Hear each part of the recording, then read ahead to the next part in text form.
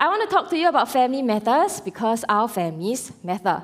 Family is important in that it shapes our identities, gives us a sense of security, and provides the support we need to succeed outside. When things at home are good, you will find that you are happier, more confident, more stable. A strong family is vital to our well-being and success. What contributes to a strong family? I think first, members must be able to forgive one another for the wrongs they commit. Otherwise, that will cripple the relationship. The second thing that helps to build a family is love. I think we can all agree that one of the most important ingredients for a thriving family is love. After all, family is a place where you expect to be full of love and to be loved unconditionally. Deep, lifelong love for each other should be what defines spouses, siblings, parents, and their children. However, we know from painful experience that the love that exists in our families is very often conditional, fleeting, and self-centered. Why is it so? What makes loving our family members so difficult sometimes? Because even though home is where we are loved the most, it is also where we act the worst. Because even though home is where we are loved the most, it is also where we act the worst. Meaning we see their worst sides. Not just that, we are also at the receiving end of it. Home is where we get irritated most easily by the things our family members do or fail to do. It is where we let off steam after a hard day at school or work. It is where we take off the nice front and image that we put up for outsiders and become unrestrained with our words and actions. That's why we find our family members so unlovable sometimes. And they feel the same about us too. That being said, we still want them to love us, and it is actually our desire to love them instead of hurting them. It takes intention and effort to love our families, but it will be worth it because love begets love. When you start to show love, no matter how unlovable your family members are, you set up a virtuous cycle in which they learn to love in return. And choosing to love them means you won't live in regret and guilt for not treating them as you ought and truly wanted to. So how do we love our families? Today I want to refer to a book in the Bible called Ruth. To appreciate the book of Ruth, we need to read it in context with the book before it, which is the book of Judges. The book of Judges records a very depressing period in Israel's history, when God's people rebelled against him repeatedly. The verse that summarizes all 21 chapters in Judges is the last verse, which says, "In those days, Israel had no king. Everyone did as they saw fit." By doing as they saw fit, the Israelites even ended up going into a civil war. They fought and killed their own brothers. And then, when you turn over the page to the next book, Ruth, although it only has 4 chapters, it paints a happy contrast to the spirit of the times.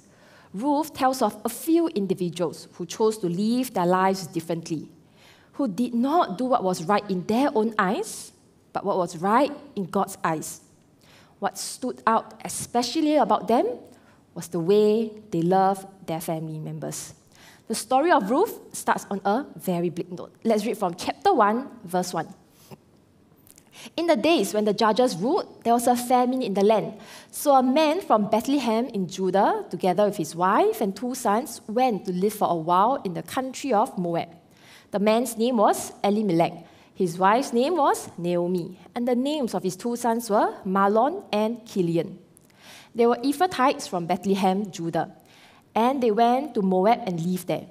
Now Elimelech, Naomi's husband, died, and she was left with her 2 sons. They married Moab women, one named Orpah and the other Ruth. After they had lived there about 10 years, both Mahlon and Chilion also died, and Naomi was left without her 2 sons and her husband. The book of Ruth teaches us how we can continue to build strong and thriving families, even in a culture in which families around us are breaking down, marriages are falling apart, and parents are losing control over their children. There's hope. It's possible to build great families even in this environment. Although this story starts with multiple tragedies in Naomi's family, God worked through her and various other characters to provide a new family for her and a happy ending. Today we'll look at the roles played by 3 persons and learn from their examples. First, Naomi. From her, we learn that loving your family requires sacrifice. We are all familiar with the word sacrifice, but there are 2 parts to its meaning, and what most of us commonly refer to is the first part, which is to surrender or give up something that is valuable and desirable to us. We like to talk and even feel proud about the sacrifices we have made, the precious things we have given up. But the second part explains why the sacrifice has been made. It is done for the sake of something else, which is considered as having an even higher value. That's what sacrifice truly is, and what loving means.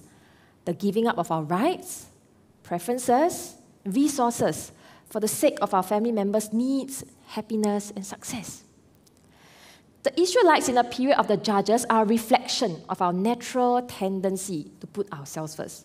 That's why they did as they saw fit, disregarding God's commands and the well-being of their fellow countrymen. They were more concerned about fulfilling their own agenda. We are like that too. Each of us has a personal agenda of our own lives, and we expect everyone, especially our family members, to understand us, meet our needs, accommodate us, and yield to us at the expense of themselves, because we naturally see our needs as far more pressing and important than theirs. Here's where Naomi stands in contrast to us. Let's continue the story from verse 6. When Naomi heard in Moab that the Lord had come to the aid of his people by providing food for them, she and her daughters-in-law prepared to return home from there. With her 2 daughters-in-law, she left the place where she had been living and set out on the road that would take them back to the land of Judah. Then Naomi said to her 2 daughters-in-law, "Go back, each of you, to your mother's home. May the Lord show you kindness as you have shown kindness to your dead husbands and to me. May the Lord grant that each of you will find rest in the home of another husband." Why did Naomi tell them not to follow her? In Old Testament times, a widow's plight was extremely desperate. Without the support of a husband and sons, a widow would have no one to provide for her. Very often, she would end up a slave or prostitute. What's more, Naomi was in a foreign land. The next closest person she could turn to were her Moabite daughters-in-law. Ancient Middle Eastern culture expected individuals to prioritize their families and regarded fulfilling obligations to family of utmost importance. Under such dire circumstances, Naomi could have rightly and naturally demanded for Orpah and Ruth to remain with her and provide for her. Yet Naomi did the very opposite. Why didn't Naomi ask Orpah and Ruth to follow her? Naomi was more concerned about Orpah and Ruth than herself. She knows that the community in Judah will not welcome them because Israelites detest Moabites. Remarriage holds the greatest promise for a full and secure life for them. But the chances for that in Israel were practically nil for the 2 of them. Following Naomi would require them to renounce all hope and effectively consigns them to the life of a poor widow. Therefore, Naomi urges them to return to their own homes, even though that means Naomi will travel home completely alone and must fend for herself. She forgoes her interests for the sake of Orpah and Ruth's happiness. Just last week, someone's sacrifice made all the difference for a family member too, but this time between life and death. What happened was a local influencer and streamer, Eng, was playing an intense round of Valorant. mostly by the people in the first service, this game, is actually a first-person shooter game. She was talking to another team player when she heard a sound behind her. When she realized something was amiss, she told her teammates, wait, my father not feeling well, and abruptly left the game. Ng attended to her father and realized he was having difficulties breathing. She called for an ambulance, and her father was taken to the hospital. He was found to have suffered a heart attack, and his heart even stopped once. But the doctors managed to resuscitate him. Gamers will know that it is an absolute no-no to leave a game halfway, because that will ruin the team's chances of winning and make everyone hate you. Ng herself said, "I'm sorry if you were my teammates," in a video she uploaded after the incident. But imagine what would have happened to Ng's father if she did not stop her game. In the same video, Ng also said, "I threw the game, but saved my dad's life." Your family members may not be having a heart attack, but what we do for them can make a world of difference. Knowing that family relationships have an even greater potential for conflict than other relationships, God gave clear commands in the Bible for each family member. Husbands are to love your wives as you love your own bodies. Wives are to respect the leadership position of your husbands. Children are to obey your parents in everything. Fathers are not to exasperate your children. There is to be no sexual contact of any kind between immediate family members. All these commands share one thing in common. Have you noticed what it is? They all prioritize the other party's need, such as the wife's need for love, husband's need for respect, and parents' need for submission. There will invariably be competing interests between different members. If one or both insist on their own ways, then conflict is inevitable. Conflict can be avoided only if one person is willing to sacrifice his or her own personal interests. The question is, will you be that person? When you are watching your favorite show and your parent needs your help with something at that moment, will you pause the show or put off their request? When a child wakes up crying, both you and your spouse are tired, who will be the one to attend to the child? When the family needs someone to run an errand, who will be the one to volunteer? If you are caught in one of these situations, will you be the person that says, "I will put your interests before mine"? Will you be the one who chooses to make the sacrifice rather than expect the other person to do it? Loving your family, firstly, requires sacrifice. And secondly, we learn from Ruth that loving your family requires loyalty. While sacrifice is about us putting the needs of our family members above ours, loyalty is about being committed to doing that in good times and especially in bad. It is easy to do good to our families when they are on their best behavior, when they are nice to us, and when things at home are peaceful. But it's the last thing on our minds when somebody keeps making mistakes or when the stakes are high. Many people, instead of trying to work out their differences, they work out on their families. But loyalty means not giving up on our family even during tough times. When Naomi urged Orpah and Ruth to return home, they had to make a decision whether to stay in Moab or to go to a land that they had never known. It makes sense for them to go back to their people, their old customs and culture, and their old gods. They have a reasonable chance of remarrying and starting anew. You cannot fault them for wanting to stay behind. However, Ruth chose to do the opposite. Verse 16, but Ruth replied, "Don't urge me to leave you or to turn back from you. Where you go, I will go. And where you stay, I will stay. Your people will be my people, and your God, my God. Where you die, I will die, and there I will be buried.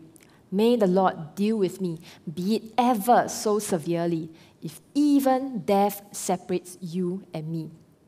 These words of Ruth are so stirring that they have been used often in wedding vows. Few of us would love our mothers-in-law like that. But Ruth is different. She has great compassion for Naomi, seeing that she had lost not only her husband, but both of her sons. What may not be obvious to us is that Ruth is making a formal vow. She expresses her loyalty to Naomi with a solemn oath, calling judgment upon herself if she ever leaves Naomi. She makes a lifelong commitment to Naomi. One of the greatest displays of loyalty I see is in football fans. Since the day I knew my husband, he has been supporting one football club. He watches their matches at unearthly hours. He follows their news and is very concerned about what's happening to them, to the extent of posting comments on their social media. He can't bear to throw away a super old and worn-out jersey.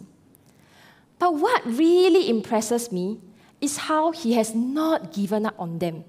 Even though the last I checked, they have not won the league for 18 years. I always ask him, how come you're still supporting them? To that, he says, when you support a football club, you don't change. Wow. I recently found out that since coming across Arsenal in a newspaper article during his secondary school days, it was love at first sight and for the rest of his life. It seems like I am the one who is encouraging him to be a fair weather fan. Even though the team always lets him down, he still cheers them on and believes in them. If we can be so devoted to our favorite football clubs, our favorite brands, and for my youth, their favorite celebrities, when they are losing or not performing well, shouldn't we be even more devoted to our families? We should stay by our family members to comfort them when they have made a mistake, offer help when they are in trouble, and encourage them when they are down. Again and again. That's what loyalty looks like. After all, there are no other people or groups that are for life. The friends we hang out with change with our life phases. There's no guarantee that any friendship will last forever. Even in church, we change cell group from time to time. But because of our biological ties, we are bound to our family for life. God has designed families uniquely this way so that we will be there to see each other through every season.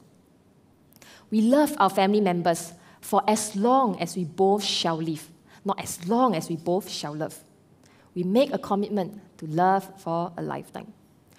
Loyalty means loving when it is difficult to keep on loving. It means taking care of your parents when instead of being useful to you, they become senile, no longer able to take care of themselves. It means doing what is best for your spouses when you feel that he or she is not meeting your needs. It means accepting and believing in your children, even when they are rebellious and break your heart. It even means respecting your mother-in-law, no matter how difficult you feel she is. Loyalty means loving your family members, even though there seems to be no longer any good reason to do so, simply because they are family. Naomi shows us that loving our families requires sacrifice, and Ruth shows us it requires loyalty. The last character we turn to is Boaz, and what Boaz teaches us is loving your family requires extravagance. Very often, when our family members ask us to do something for them, we just do the bare minimum or least required. Why? Because we want to preserve our time, energy, and money for ourselves. That actually is not love. Or rather, it doesn't show that we love them. For our family members to know that we love them, it requires us to go out of our way to make a special effort for them, even if it means a high cost to ourselves, or doing something that we will not ordinarily do. With Ruth's decision made, Ruth and Naomi set out for Judah together. To provide for her mother-in-law and herself, Ruth goes to other people's fields each day to gather food during the harvest. Israelite law commanded landowners to leave behind some of their produce so that the poor could come and pick it up. This is where Boaz comes into the picture. Ruth ends up picking grain in Boaz's field. When Naomi heard of it, she was excited. because Boaz was a potential kinsman redeemer. At that time, the law of Israel was that a man was required to marry his deceased brother's wife in order to enable the deceased brother to continue his family line. Not only that, if his deceased brother's land had been sold away to pay for debts, the man was obliged to purchase the land back and return it to his deceased brother's widow. That's why he's called a kinsman redeemer. Although this was the law, obviously it had not happened in Naomi's case.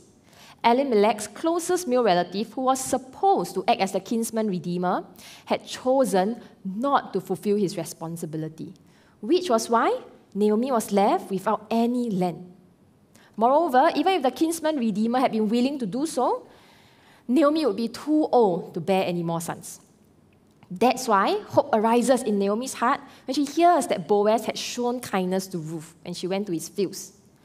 He was not the closest male relative and therefore had no legal obligation to be a kinsman redeemer.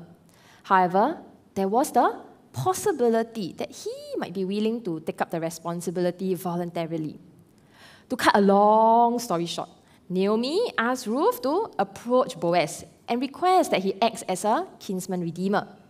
How do you think he will respond? Boaz responded favorably, but he knows that there is a closer male relative who is supposed to redeem Naomi and her family's property. That man had to be consulted before Boaz could take Ruth as a wife. Boaz met with the other relative, and this was what happened. We jump to Ruth chapter 4, verse 3. Then he said to the guardian redeemer, which means the same thing, kinsman redeemer, Naomi, who has come back from Moab, is selling the piece of land that belonged to our relative Elimelech. I thought I should bring the matter to your attention and suggest that you buy it in the presence of these seated here and in the presence of the elders of my people. If you will redeem it, do so. But if you will not, tell me, so I will know. For no one has the right to do it except you, and I am next in line. I will redeem it, he said. Then Boaz said, on the day you buy the land from Naomi, you also acquire Ruth the Moabite, the dead man's widow, in order to maintain the name of the dead with his property. At this, the guardian redeemer said, then I cannot redeem it, because I might endanger my own estate. You redeem it yourself. I cannot do it. Initially, the man thought that the acquisition of additional property would be a good idea. Not only will he get more land, Naomi had no sons to inherit it, which means eventually he will get it anyway. But after accepting the offer, Boaz points out to him that he must also marry Ruth and enable her to have children. That's when he quickly backed down, saying it would endanger his own estate. What does he mean? Basically, he's saying he's not prepared to spend a lot of money to buy a piece of property that will end up belonging to another family, namely Naomi and Ruth's family. As Singaporeans, I believe we can all understand his reluctance. How many of you would be prepared to buy a property and give it away to your relative? It's a heavy burden to bear, and he was not willing to bear it, even though he was required to under the law. Boaz did the exact opposite. He was not obliged to fulfill the law or bear the burden, but he chose to do it out of the generosity of his heart. Why did he do it? Ultimately, Boaz did it because he wanted to honor God. He went beyond the law in an act of great extravagance. He did not do it to get anything out of it for himself. However, God chose to honor him because he had honored God. Boaz married Ruth as the kinsman redeemer, and they had a son named Obed. Obed later became the grandfather of King David and an ancestor of Jesus Christ. So, Boaz had the privilege of becoming the great-grandfather of the future and greatest king of Israel, and eventually, many centuries later, of the Lord Jesus himself. And that is why we are reading about his stories thousands of years later. God used him not only to help Naomi and Ruth, but also to play a part in God's salvation plan for the world. When you look at how Boaz loved Naomi's family so selflessly and generously, don't you wish that you have a family member who will love you this way too? Imagine going back to a home where the people, instead of always harping on your faults, they seek to help you, even at great cost to themselves. Won't you feel so loved?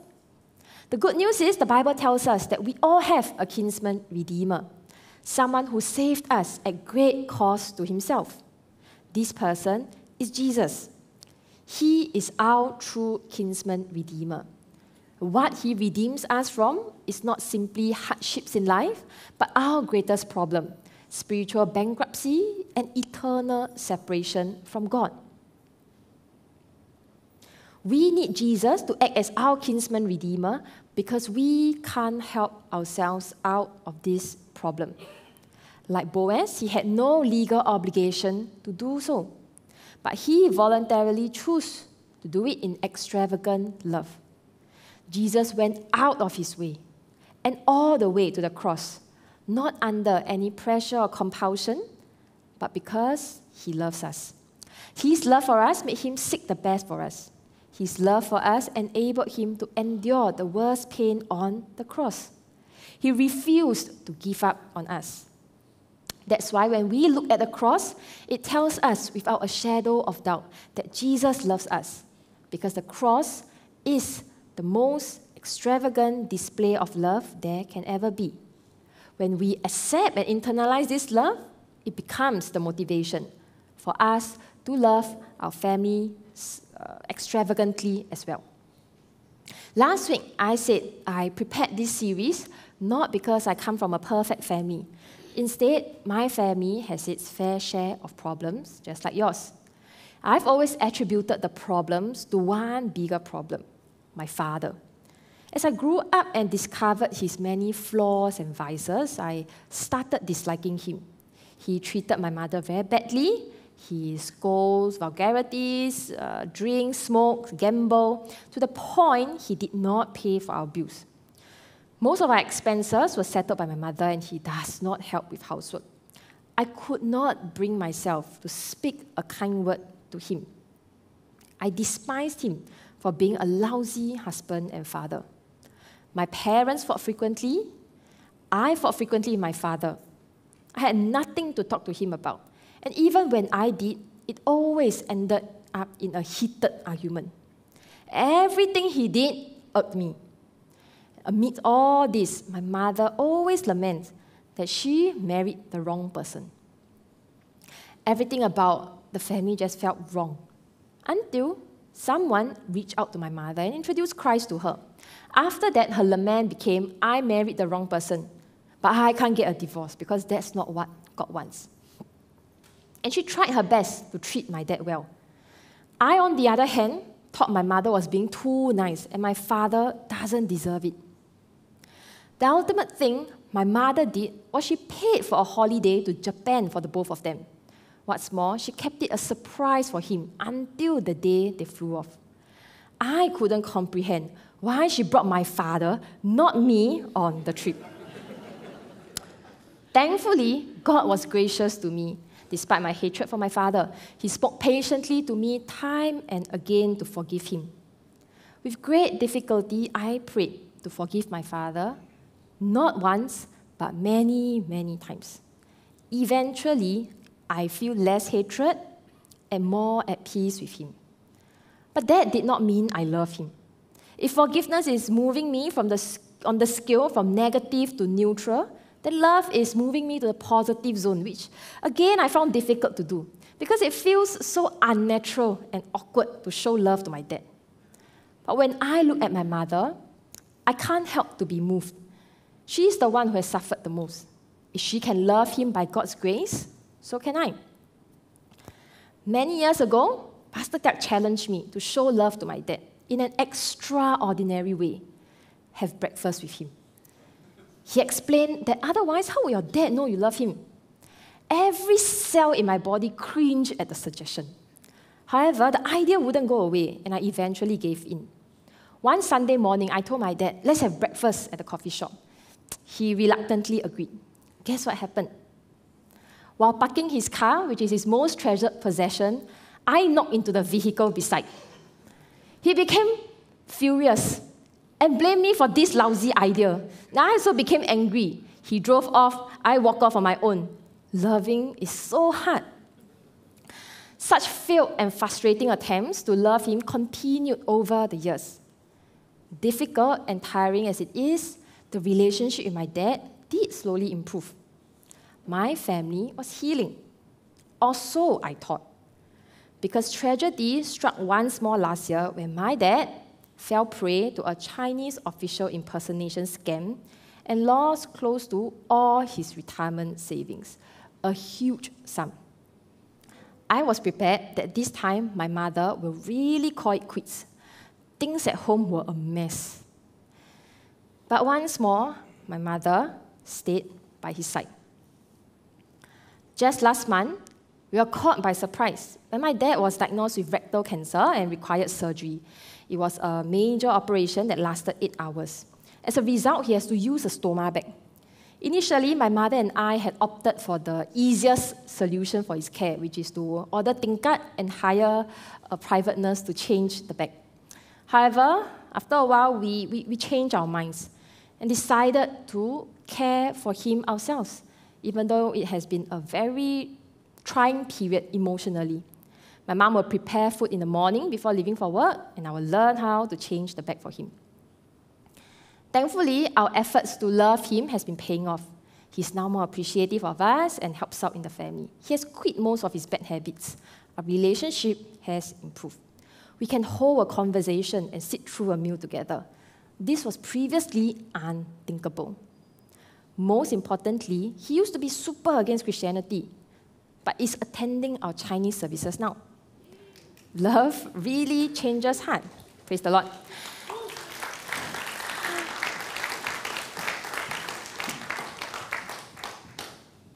So I share my personal experience to say that love really changes hearts. In fact, it is the most powerful and lasting tool to melt hardened hearts, to restore broken relationships, and imperfect families. At the end of it all, for many years, I kept all these family matters a secret. I believe many of you struggle with your own family issues. And maybe, like me, you might not even have told others about them because you felt too ashamed or hopeless. You don't see how anything can change. However, what the Bible shows us is that God can intervene in our families, and He can give us the strength to be the person who starts to make a difference in our families. With God's help, you can change things in your family. And who knows, you may even lead them to Christ, so that you will not just have a happy family on earth, but you will be together with them for all eternity.